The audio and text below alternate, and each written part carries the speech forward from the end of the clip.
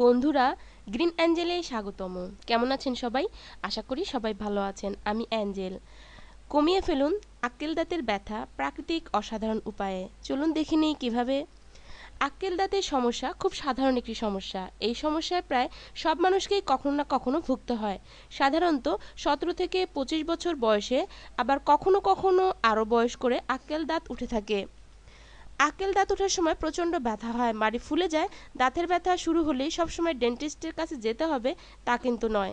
সাময়িকভাবে এই অসহ্য দাঁতের ব্যথা দূর করা সম্ভব ঘরোয়া কিছু উপায়ে। লবঙ্গ। একটি তুলোর বলে লবঙ্গের তেল লাগিয়ে নিন। এটি দাঁতের ব্যথায় মাড়িতে লাগিয়ে রাখুন।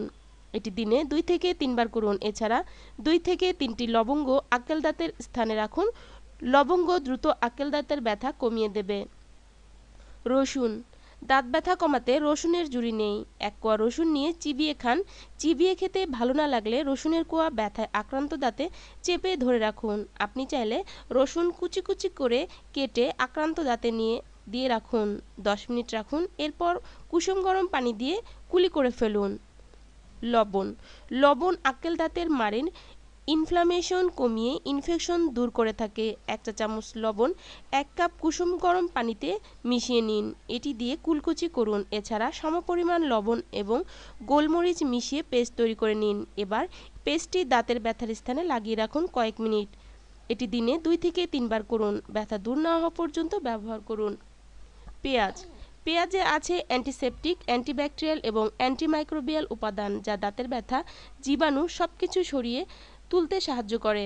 পেঁয়াজ ছিলে কেটে নিন। এবার এটি চিবিয়ে খান। চিবিয়ে খেতে ভালো না লাগলে দাঁত ব্যথার স্থানে ১ টুকরো পেঁয়াজ রেখে দিন। দেখবেন ব্যথা কমে গেছে। Vanilla essence. ভ্যানিলা এসেন্সের অ্যান্টিঅক্সিডেন্ট উপাদান আক্কেল দাঁতের ব্যথা কমিয়ে দেয়।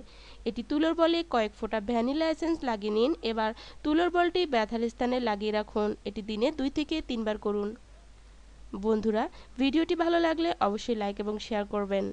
আর আমার সঙ্গে থাকার জন্য, আরও ভালো ভালো ভিডিও পাওয়ার জন্য চ্যানেলটি সাবস্ক্রাইব করতে ভুলবেন না। ভালো থাকবেন বন্ধুরা।